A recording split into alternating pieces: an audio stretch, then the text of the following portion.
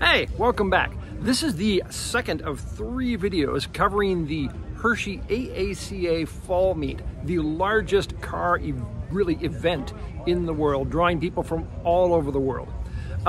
In this video, I'm just going to walk around the car corral, which is the cars for sale section. So all the cars that I'm showing you are actually for sale, or they were at the time of my filming. Anyway, I'll try and give you some prices so you can get a feel for what some of the cars are bringing out here and just how much more money you need in your bank account. Anyway, I hopefully you enjoy this video. I'll talk to you later. There's always some big professional car dealers that come in here, in addition to the individuals that are selling cars. The dealers come in and set up these big tents, usually bringing pretty high-end cars with them. A lot of really nice stuff in here, like this 1934 Packard. They were asking $287,000 for this. There was also a 1959 Ford Skyliner that I really liked, a nice convertible here for $58,500. This 48 Pontiac Silver Streak for $32,500. Just a really sharp looking paint job on this guy. Here's just a big, massive convertible. This is a 1946 Cadillac. They were asking $58,000 for this. This is just the very beginning of the Cadillac Dagmar era. Dagmars are those 2 protrusions on the front bumper. They got larger in later years. Dagmars were named after actress Jenny Lewis. She went by the stage name of Dagmar. Here's a picture of her here. 1981 DeLorean DMC-12 with the gull wing doors. These things are head turners no matter where you go. Although if I owned one, I think I'd get a little tired of the flex capacitor jokes. Anyway, this is parked next to another head turner, a 1955 Ford Thunderbird. For $14,900, you can get this 1977 AMC Pacer. The yellow color is offset by this tasteful yacht paneling. Just a wonderful little car with the, I believe those are accessory luggage racks up there. A 1960 Bonneville convertible. And over here we have an Amphicar, 1967 Amphicar. They're asking an even $50,000 for this. If you're not familiar with the Amphicar, this is actually a amphibious car, Amphicar. So the whole thing floats, in theory, if you've done all your seals correctly. And it has a little propeller in the back. Everything is run off of this rear engine. That's why it has the boat license there on the side, so you can drive this right down the ramp. Here with sizable Dagmars, we've got a 1956 Cadillac convertible. Designers earlier on were sort of toying around with the rear engine design, so we've got these sort of faux air intakes kind of worked into the design. That became sort of a Cadillac feature for a number of years. 1935 Ford 3-window coupe, a 55,000-mile original survivor. They're selling here for $44,000. Or for a little bit less, $39,000, you can have this 1933 Chevrolet Canopy Express truck. This is set up as a vegetable truck, just a nice car there. Back over to Henry Ford. Here we've got a 1936 Cabriolet. This has been undergone a full restoration and has a Columbia accessory 2-speed rear end. They're asking $75,000 for this high point restoration. This 1969 GMC is kind of a rare truck. By rare, I don't mean the truck itself, but the condition of it. This seems to be like a really well-maintained original truck that is showing its wear, but is still all, serviceable. Generally, when you find trucks out in the wild, they fall into one of 2 categories these days. Either the really high point restored showpiece or the completely whipped, rusted out work truck. No in between. So this is rare here. Here's an interesting car. This is a 1929 Erskine. Now, Erskine was a Studebaker product. In 1927, they saw an opportunity for a smaller, less expensive car brand, so they launched the Erskine brand. Unfortunately, the following year, Ford came out with a Model A, and they just got crushed. So by 1930, Studebaker kind of threw in the towel on the Erskine and went on to other things. This one is a right-hand drive, if you just saw there. This was made for export and was originally sold in Scotland. Here's the microcar that everybody loves. This is a 1957 BMW Isetta. There are no side doors. You get in and out of this thing by swinging open the entire front end there. Steering wheel and all. The steering wheel's on a little linkage. It looks like a three-wheeler, but it really isn't. There are two wheels in the back. They're just really close together. They're asking $27,000 for that. Over here, we've got a 1955 Studebaker 3/4 ton truck. I don't know. I just like orphan trucks. Nice Studebaker here. Here's a 1951 Crosley Farm-O Road. This is an interesting car. It's sort of Jeep-like, but also was designed to run farm implements that were also sold through Crosley. You can get optional PTOs on both the front and the back, so that you could do farming and also taking it to town. This particular one has a PTO, and they're using it to run a little ice cream maker in the back, which is kind of cute. This is kind of a neat thing for only $7,000. This is a 1911 Cutting, and only one of three known to exist, according to their sign here. Cutting was a small company that only operated in Jackson, Michigan from 1909 to 1912 before running out of money. But they did enter a couple of cars in the Indianapolis race. This restored example, they're asking $75,000 for it. Speaking of racing, here is a 1959 Jaguar XK140 for sale. This is a full-on race car with SCCA race history. They had a whole book of its history here. They're asking $95,000.01. Yeah, that's the actual price. I can't explain it either. Anyway, just a really nice car to see here. Nice 1934 Ford two-door. I always gravitate towards the Fords because they're really pretty-looking cars. And over here, 1935, I think, Plymouth. I kind of like the Plymouths. I have a 37 Plymouth myself that is a project. Anyway, really nice hood ornament there. Here's a really nicely done Model A Speedster for $22,000. This has the E&J Type 20 lights that I really like. I think this is a more recent build, just based on the paperwork that he had there. But it's a really nicely done car. It looks like a really fun car to drive. Honestly, just walking down the row of cars at the car corral is like attending a really good car show, except with the added little feature that everything that you see is for sale. So anything that strikes your fancy, like this really super nice Lincoln Mark I there, it's just a matter of writing a check and you can take it home. Just a lot of really nice cars here, like this Pontiac, super nice 1955 or 56 Ford Thunderbird, Ford Bronco. Everybody loves Ford Broncos, especially further down south. But let's take a look at this one here on the end. This is a 1948 Chevrolet Woody Wagon. This one really is a nice look, nicely done. Actual wood sides, unlike later on when they'd be sort of metal painted to look like wood. But this just has a really nice look to it. Let's take a look inside here. Everything is just perfect about this. Really taken with it. 3 rows of seating. It's just be a wonderful car to drive.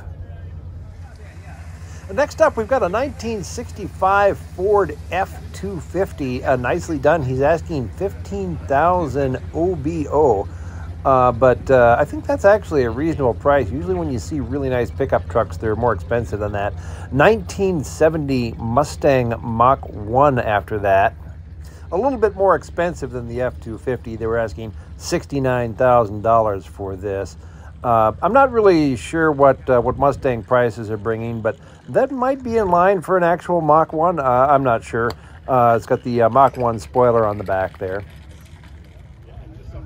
Speaking of sports cars, here's a 1970 Jaguar XKE.